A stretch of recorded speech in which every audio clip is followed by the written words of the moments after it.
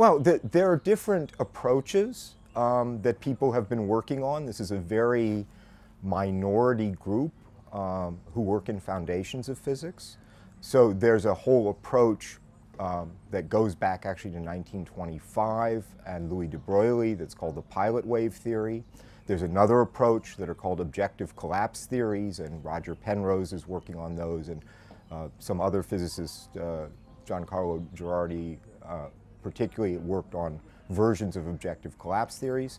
And these are just different theories, and they all make the same predictions insofar as they have been tested so far. So we can't go into a lab and say which of these approaches is right, even though in principle sometimes these different approaches make slightly different predictions. You have to think very hard about how you could actually test them.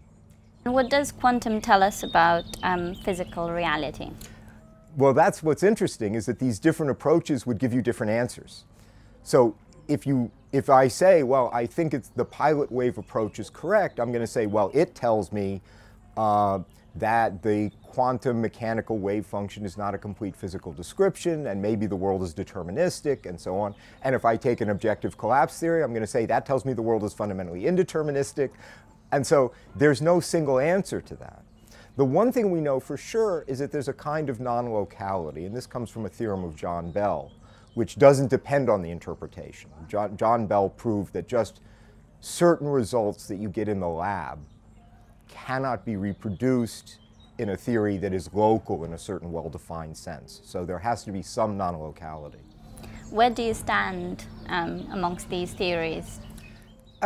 I mean, I have a slight, but this is just my preference. My aesthetic sense is that the pilot wave approach seems more natural to me, and the objective collapse approach seems to me more unnatural. But I wouldn't, give a lot of attention to my aesthetic preferences here. They're both very serious. They're trying to write the theory down in completely precise mathematical terms.